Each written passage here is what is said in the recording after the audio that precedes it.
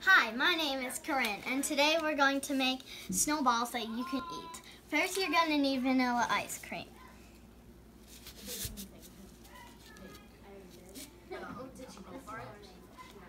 And you're gonna need some gloves. Roll it up in a nice ball. If you want to make a nice snowball, dip it in the coconut shavings. If you want to make a dirty, muddy, yucky snowball, then dip it in the chocolate crisps. Now I put it here. And you move it around.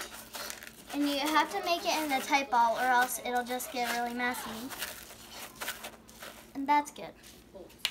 Next, you put it on a plate. Feel free to add some chocolate syrup.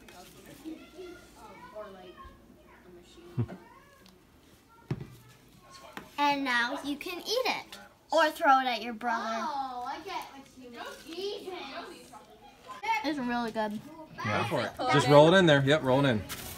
Get it nice. That's what I said in the video. Get nice and dirty. Can I just have that? Yeah. It's so cold. Okay. Okay, and then you can eat it with your hands or we can give you a spoon. I'll do it with my hands. All right, we'll give you a backup.